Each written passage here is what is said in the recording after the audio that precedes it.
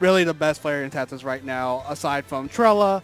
Awestin, of course, the one and only Ness name, with rocking the attire as always with the ramen noodle pants and the very 90s t-shirt. And Kosoku on the right side of the screen. Kosoku recently going back to Mario after being with Pichu since the initial drop of the game. But after the nerfs, he's like, you know what, let me go back to my old Smash 4 main. And it's been working out, so no shame to that. So going into game 1, of course, we're going to start on the starter stage of Ultimate. It is Pokemon Stadium 2. Let's get into it. Yeah. I do know that a little bit before the nerfs, Kosoku was looking at the Mario, but then after the nerfs, he basically switched to just pure Mario. Oh, for sure. I would not blame him. Anyways, for this game, we really want to expect exactly what's going on right now. Mario is all about the combo game. He wants to get the grabs. He wants to find those openings to get as many hits as he can, while Ness is all about slowly chipping away at the damage. And, well, as you've seen right now, Kosoku definitely has the combo game to work with Mario. And, well, Awestin is sitting at 119% in 30 seconds, really. Yeah, Kosoku starting off with a really nice ladder combo, putting him ahead early, but... Oh, and Awestin pulling up recovery. Ooh, I saw Awestin definitely trying to lean back a little with the DI, trying to see if he can get caught by Kosoku's up B to save his life potentially. But Kosoku delaying the up B just enough to where he can get back.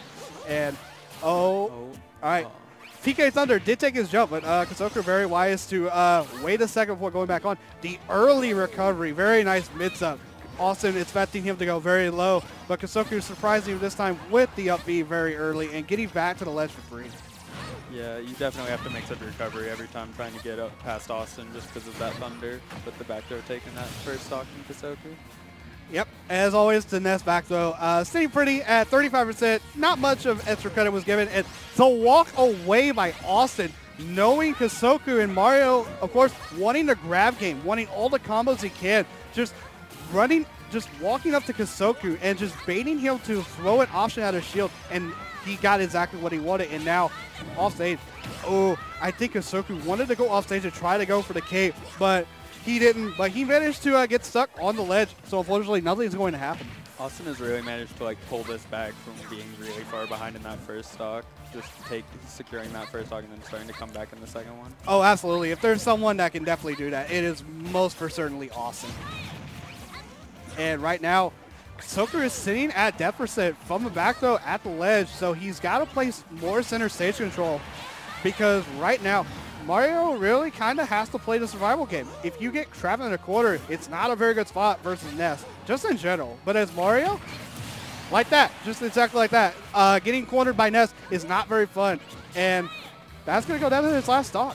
Yeah, Yo-Yo on ledge is really forcing Kosoku to recover high, and every time he doesn't, he's guaranteed to just get hit or a kill. Just in general, Kosoku always has in mind that, okay, if I recover low, Awestin does have the potential to not only PK fire me, but he also has the potential to just throw down a Yo-Yo, which in this game, it is so potent at the ledge. Especially because he can just do it over and over and over again after the first one. Yep, and right now, Kosoku just wants to try to take the stock right now, and oh, Awestin nearly going in a little too early and getting that up smash. Yeah, Magnet really helps him just stall and keep just out of range of certain hits. Yep, and Ness movement is really all about using that Magnet. It really just, your floating movement in general, but Awestin has definitely shown that Ness can really make some extra options with that Magnet movement. Oh, and nearly dead. But right now, good neutral air by Kosoku, just canceling out the main part of the PK nice. Thunder. Ooh, yep. That Mario up smash, go for the ally. Just throwing that up smash all the way out there. Yeah, Kosoku really needed to just secure that stock so he could try to start making a comeback on this last one. Yep, and Kosoku at this point, he does not want, he does not want to get cornered by Awestin, and he wants to find that grab or any opening that he can to really get some damage on. But the disadvantage is very much bad. And right now, the grab that he probably needs, the up tilt, great starter combo, 63%. Not very bad. Yeah, but pretty much anything at Awestin that Awestin could throw out, like that back air, would kill. So Kosoku had to be really careful to play around that. Of course. And Mario's aerials, while they are really, really fast, you definitely can punish them out of shield if you are ready for them, as Awestin clearly was right there. Going back to early with the PK Magnet, it's not only just good for movement, but it can also absorb the fireballs in this matchup. And Kosoku really has to be careful about where he throws his fireballs. He has to acknowledge that Awestin does have that Magnet Shield, and he uses it quite a bit. So he wants to be really careful of like, okay, I want to bait Awestin and maybe throw it out the PK Magnet and have an opening from there. But Awestin, being the player he is, he obviously kind of figures out like, okay, here's where a bait's going to happen, or, oh, you threw it here already, let me mix my options up. Yeah, Kosoku also deciding to go back to PS2 most likely just decided that he lost because of just a couple mistakes that he can fix in this game too instead of the stage. And it really was. He really just kind of got pushed into a corner a lot. But whenever Kosoku got an opening, it was definitely worth the worthwhile. And yeah, for sure. All of his ladder combos, just like the one we're seeing right now. We really, might see. Oh, no, all right. Almost getting that early kill. Now, if there were any rage at all, that definitely would have killed. For sure. He had him right at the blast zone after that up B. Yep. And as I was mentioning earlier, that's what Mario wants. He wants to get these grab combos. He wants to force your opponent to be scared of like, okay, I don't want to get grabbed. Because Mario is, if he grabs me, I'm going to get like 60% free. And up smash getting that stock a lot earlier than in the first game, which allows Kosoku to sort of start racking up percent on the second stock. Definitely. He barely died to that up smash. And I would assume that's probably the minimum that he can die at, was at probably 136, 135. Probably somewhere around there. But Awestin really trying to secure this stock to show that he can't be too far behind. And Kosoku, oh, okay. That was a little dangerous. A good effort by Awestin just to recover very high. Oh, Kosoku with a really good DI to keep alive from that back throw. Oh, and okay. As he kept his jump, which is a great idea, especially knowing that Awestin will probably throw a PK Thunder or a yo-yo out there.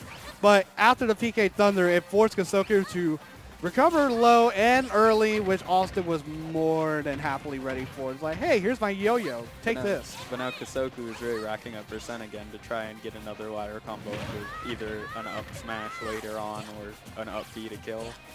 Definitely. But at this moment, 70% is really not going to help you out when you want a down throw game. Awestin took his jump with one of those forward airs. He took Kosoku's jump. However, Kosoku wise enough to air dodge back before actually recovering, and Awestin really just wasn't prepared. Yeah, Austin's really trying to get these edge guards, and he's gotten a lot of them. Kosoku's going low, which is really interesting because trying to gimp Ness during his recovery can be really dangerous. Yeah, he was trying to go for the kite block, and that is something that's actually very useful versus Ness. If you feel like that it is very much more worth it to just put yourself in the line of fire and just put yourself in front of the PK Thunder, then please just do it, because you may get a bit of percent, but you take a stock for free. Yeah, and Kosoku, while we were talking, took that stock, but then Awestin taking his stock right back, putting it down to the last stock, even percent. Yep. Kosoku assuming that Awestin will try to chase him up on the top platform, but Awestin very patiently waits to see what Kosoku throws out, and it earns him that stock. Yeah, and Austin's finally taking lead for the first time, I believe. And and there goes his jump. That will be it. Yep.